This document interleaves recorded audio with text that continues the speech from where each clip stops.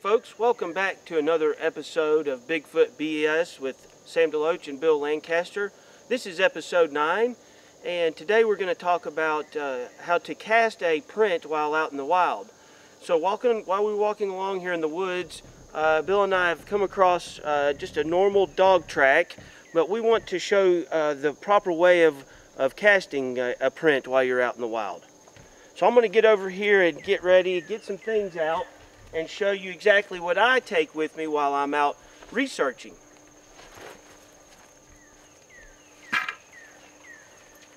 Now, one of the things that you should always have with you, of course, while you're out hiking or anything, of course, is water. Because this print right here is not near a water source. So you're going to have to mix up your casting material with water. So I always suggest to take some kind of extra water with you, whether it be in a water bottle or a canteen or what you might have. The other thing that I also bring is a Ziploc baggie that has an empty container in it with a container of my casting material. And in this case, what I have in here is just your regular plaster of Paris for this demonstration. And what I'm going to do is actually take the water, of course, and mix it into the plaster, which I'm going to show you, and we'll cast this dog print here. Now, when we came across it, I actually said to Bill, that's a rather large canine print, and it is. It's a big one. But you can see the definition of the heel pad there very well, the toe pads, and you can actually see the claw mark.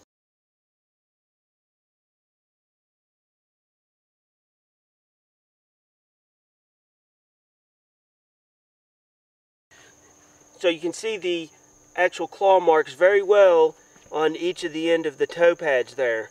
So what I would like to do is actually do a simple demonstration on how to cast this while you're out in the wild.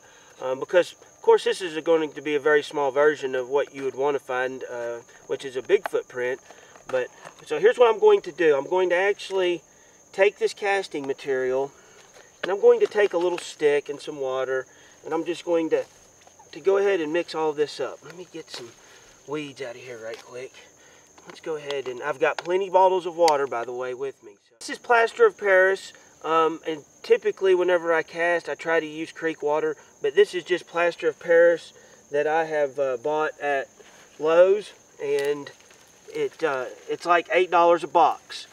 And you don't need much plaster to actually cast a print. Now, this is going to be way more than we need, but and there's really no way of trying to get this. You want the consistency of pancake batter, so you just kind of keep mixing it up, and you'll see you'll start getting pancake batter.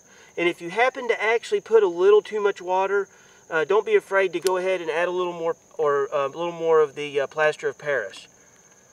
But like I say, I've got plenty of casting material here for what we're going to do. I typically make my casts a little bit different than other folks. I like to make a form for mine.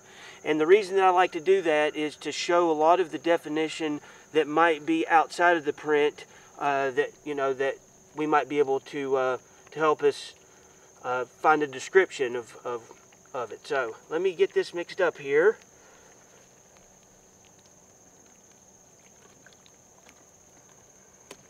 Okay, I'm going to set that to the side.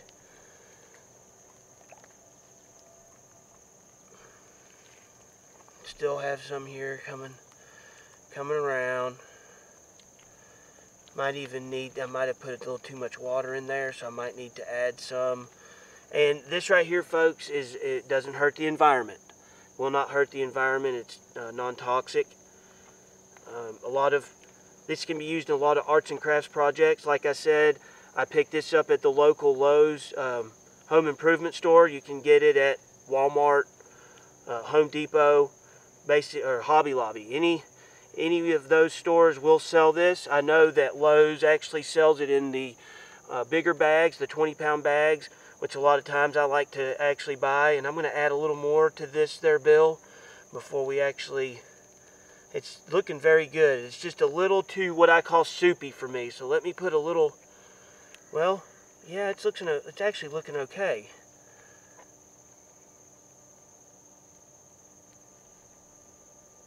clumpy, but I'm trying to get the few clumps out. But this is basically the consistency that you want to have right here. And it'll look about like pancake batter, like you're going to make some pancakes in the morning for breakfast. Okay, so let's just let that sit for a minute. I actually like that. That looks good.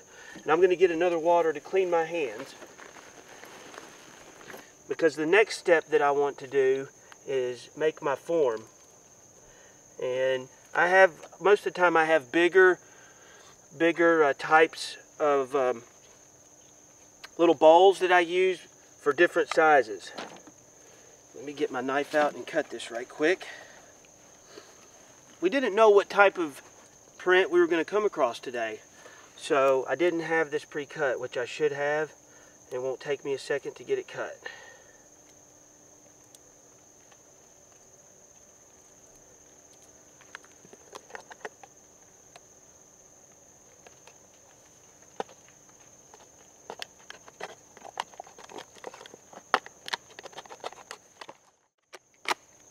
Okay, so there's my little form that I have there.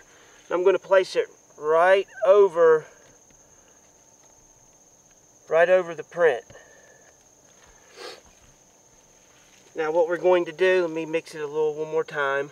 I always like to let it sit for a few minutes and get the most of the air bubbles out. They'll come up to the top.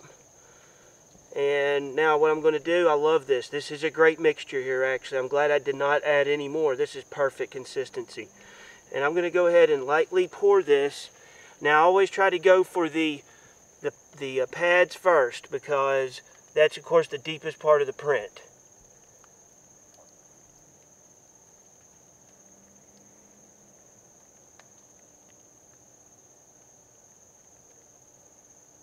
I think that's really good. We got way too much, made way too much. And then I always like to try to smooth it out to kind of get the air bubbles out. We really didn't need a form on this one, guys, but if we needed to show definition, I would actually have set it down in there. So what we're going to do is we're going to let this sit, and it'll take about 30 minutes or so to 45 minutes to set up. And we'll show you how we take the print out, throw a little water on it, at least get it a little clean till you can get home and actually clean the print up really well to see if you might have any dermal ridges in it or any other type of definition or hairs that might be within that cast. So stay tuned and come back. We'll be coming back here in a few minutes. Alright folks, so we have now returned back to the cast, and as you can see here, it is set up. And what we're going to do is, most of the time I have a good shovel that I keep with me, but this time I actually don't have it because it's in another backpack that I use for treasure hunting with the metal detector, so it's in that one. So I'm going to use my knife today, and it's just a typical long knife. And what I'm going to do is actually going to cut around this. So what we want to do is try to bring that print up. Then we'll get off all of the substrate that's on it. In this case, it's going to be this red clay. So let's go ahead, and this didn't help us much this time, but I just kind of wanted to show you how sometimes that I use that. So like I said, I'm going to go around this and cut it out.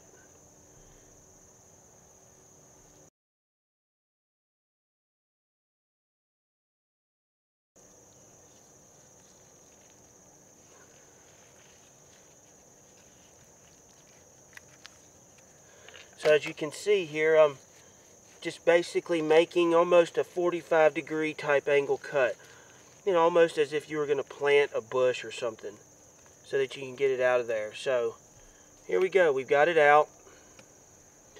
Now what we're going to do is we'll actually turn this over right here, and we'll try to get a lot of this material off of it so that we can look at it. And I'm going to be very careful as to doing this, because I don't want to mess up any of the impressions that we might have caught here, any type of ridges that might be on the dog's foot or anything, because we don't know. But like I say, in this case, we do know it is a dog for sure.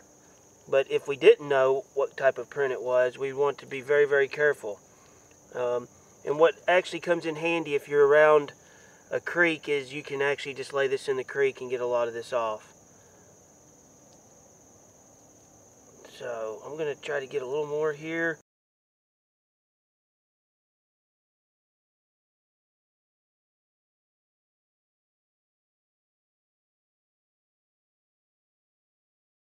I think it looks pretty good, bud. Alright, so let's get a little bit more here, and I'm going to try to rinse it off here now a little bit with this water.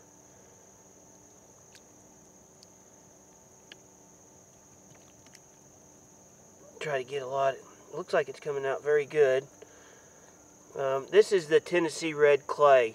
It's not in a lot of our parts of the United States, but where we live here in East Tennessee, it is everywhere.